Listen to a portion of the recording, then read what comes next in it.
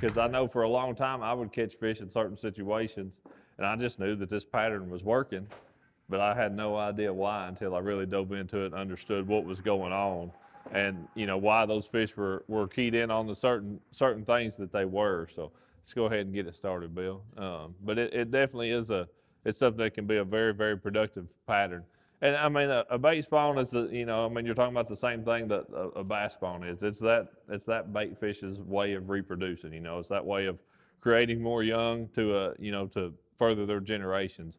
But bass will definitely take advantage of these situations anytime they get a chance to. And it's just the same thing as what, when bass are spawning, bluegill will come in and try to raid their nest. So it's exactly the same thing. They know that each other are vulnerable during that time frame. When those fish are spawning, they know that there's an opportunity there for an easy meal, for a bluegill to feed on a bass's eggs, and for bass to feed on bluegill when they're spawning, that they're a little bit easier to feed. So it's just an easy way for those fish to take advantage of the other.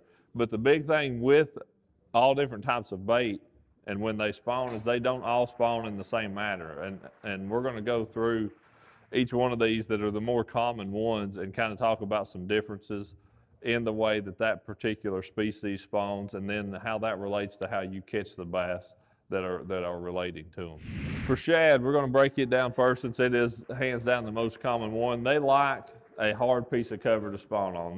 They'll use just a hard kind of a clay bank, but the stuff I've got listed there are docks, especially a floating dock, not so much a pole dock, because you've just got those individual isolated poles, but more so a floating dock is much more effective than those black floats, styrofoam floats, any of that kind of stuff. And then grass is a really, really good one, whether it's water willow, it's hydrilla, any of that type of stuff. Those shad really like to spawn around grass, even just flooded grass, stuff that's flooded, because the lakes come up some. Those shad will really get in that stuff good. Riprap's another great one. And then a lot of times you'll see them in a treetop. You'll see them spawning in a treetop too. And anything green, it does seem like if there's an abundance of brush and grass and stuff in the water, they tend to flock to anything that's green. If you've got a big green laydown of fresh oak tree laying in the water, they're much more apt to spawn in that green tree than they are a big dead laydown that's right next to it. So that is one thing that does seem to be key with shad, is that they tend to be drawn to that green stuff. That top water tends to play, again, more so in clear water. A walking style bait is what I like when those fish are keyed in on a shad spawn. I really like a walking style bait. That's a storm top walker.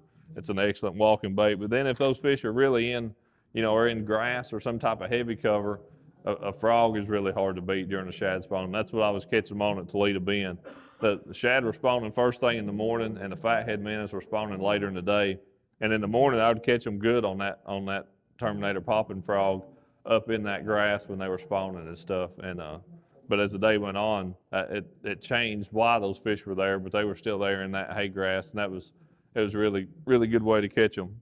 The bluegill spawn is a little bit different than the shad spawn. It typically happens later in the year.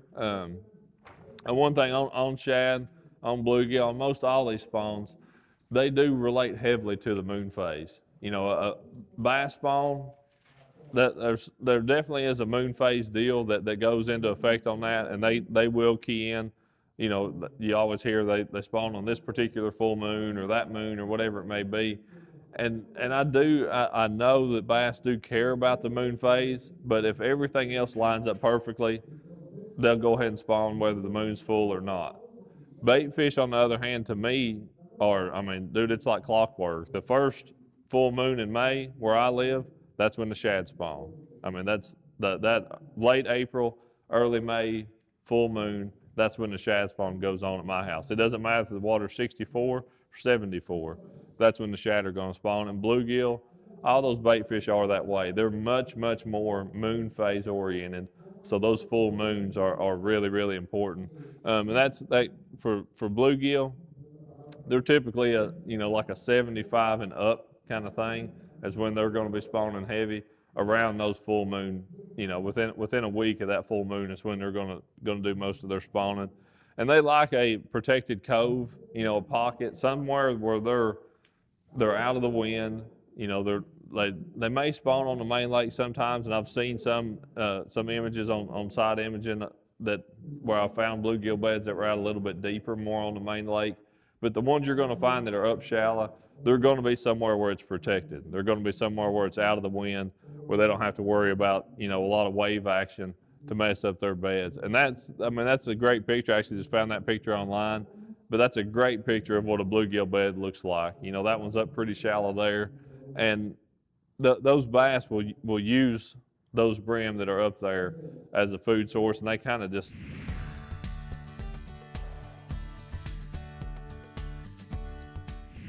Welcome to Bass University TV, an online video training course where you'll learn champion bass fishing techniques from pro anglers Pete Glusek, Mike Iaconelli, and their talented special guests. From on the water to in the classroom, you'll learn sound techniques and strong fundamental bass fishing skills. Watch hours of video content on multiple topics at your own pace for a low monthly fee. Cancel at any time. Information is power in the sport of fishing, so learn from the very best. Subscribe to Bass University TV today.